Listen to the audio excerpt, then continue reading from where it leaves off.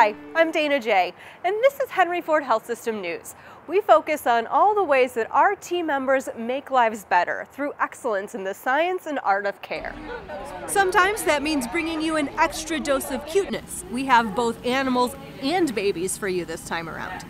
And sometimes it means telling you how research and innovations are making a difference in our communities. We start this time with a study that aims to improve voter participation. Research shows that practicing physicians typically vote at a lower rate than the general public. Emergency medicine physicians Nikhil Goyal, Emily Irvin, and Taher Vora teamed up to see if that trend held true for doctors in training.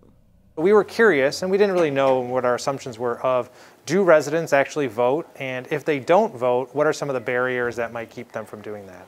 Research conducted in 2018 and 2019 was encouraging. We did find that our residents and fellows, so our trainees, vote at higher rates than the general population, even when compared to people of their own age cohort, which was actually very surprising to us because we thought that residents being so busy would actually vote less. Even though Henry Ford residents and fellows were more engaged than the general public over the course of 4 elections, the researchers wanted to see if simple interventions would tick participation rates up even higher. Why don't they make time for it? Is it an interest issue? Is it an understanding of how important it is to their own personal practice? Is it a barrier, such as just not having the time to go do it? Goyal, who has experience as a computer programmer and coder, created an app to help Henry Ford team members register to vote and request absentee ballots. The research team is working with Henry Ford Government Affairs to talk to residents about the major issues in the election. Sounds good. How does it affect them? Not just to motivate them to vote, but also to point out to them that it's actually not that hard to request a ballot and turn it in. After the election, the team will study whether or not voting rates improved and if Henry Ford trainees cast ballots at a greater rate than their peers in other local programs.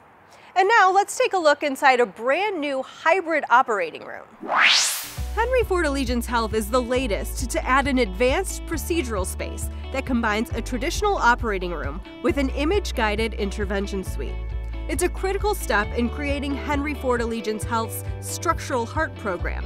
The hybrid operating room combines the powerful imaging equipment of a cardiac catheterization lab with the specialized features of an operating room designed for open heart surgery. That means if a patient undergoing a minimally invasive cardiac procedure suddenly needs open heart surgery, they don't need to be transferred to another operating room, and that can be life-saving. The purpose of this room is to bring the most advanced minimally invasive technologies with the ability to do them in a mixed fashion with surgical access, with bailouts in high-risk patients, and to do things in collaborations with different specialties that we haven't been able to do, and bringing all that technology in.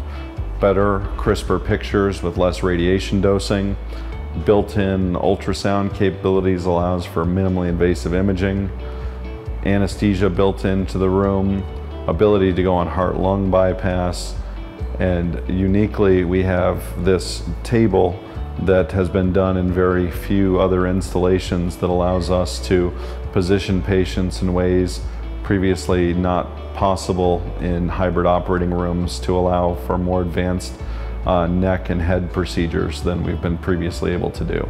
Henry Ford also has hybrid operating rooms at our hospitals in Detroit and Macomb. Okay, now that double dose of cuteness that I promised you, and we're going to start at Henry Ford West Bloomfield Hospital. The therapy dogs are back. Here they are, returning for the first time since COVID precautions went into effect. This is a day I've been hoping for since we had to stop it in March. And it's just wonderful to bring it back. I keep hearing that dogs are missed at the hospital, and to be able to bring it back and have them get the greeting they're getting is absolutely wonderful. I know people have gone through some very stringent and stressful times, and I knew nothing could beat that better than being able to see and pet the dogs again. There are new COVID protocols in place. Hand sanitizer before and after interacting with the dogs. You'll notice handlers are wearing masks and face shields. And the dogs have learned a new command, go say hi, urging them to walk toward their new friend rather than having that person get close to the handler. For now, to ensure those protocols are followed, only therapy dogs owned by Henry Ford West Bloomfield Hospital are visiting. And now let's go to the Henry Ford Pumpkin Patch, also known as the Neonatal Intensive Care Unit at Henry Ford Hospital.